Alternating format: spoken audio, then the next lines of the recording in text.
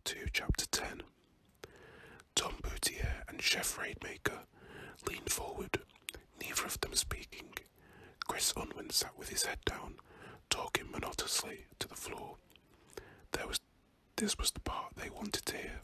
This was the part that was going to send at least 2 of these assholes to Thomaston. The fare wasn't no good, Unwin said. They was already taking down all the bitchin' rides, you know, like Devil Dish and the parachute drop. They already had a sign on the bumper cars that said closed. Wasn't nothing open but baby rides. So he went down by the games, and Webby saw the pitch till you win, and he paid 50 cents, and he seen that the queer was wearing, and he pitched at that. But he kept missing it, and every time he missed it, he got more in a bad mood, you know. And Steve, he's the guy who usually goes around saying mellow out, like mellow out this and mellow out that, and why don't you fucking mellow out, you know? Only he was in a real piss up a rope mood, because he took this pill, you know? I don't know what kind of pill, a red pill, maybe it was even legal, but he keeps after Webby until I thought Webby was gonna hit him, you know? He goes, you can't even win that quiz hat, you must really waste it if you can't miss the quiz hat.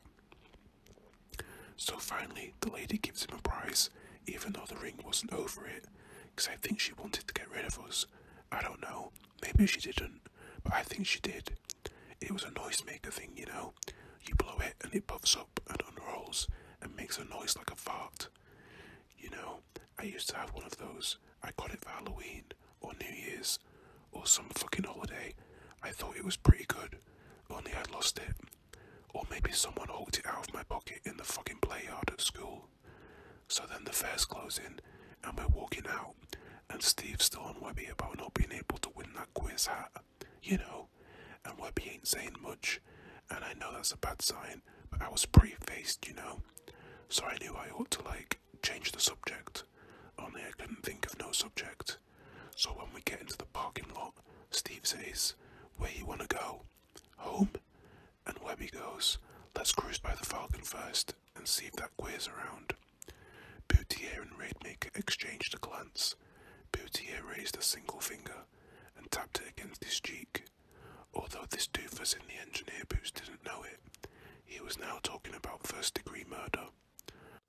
So I goes, no, I gotta get home, and Webby goes, you scared to go by that queer bar? And I go, fuck no, and Steve's still high or something, and he says, let's go grease some queer meat, let's go grease some queer meat, let's go grease.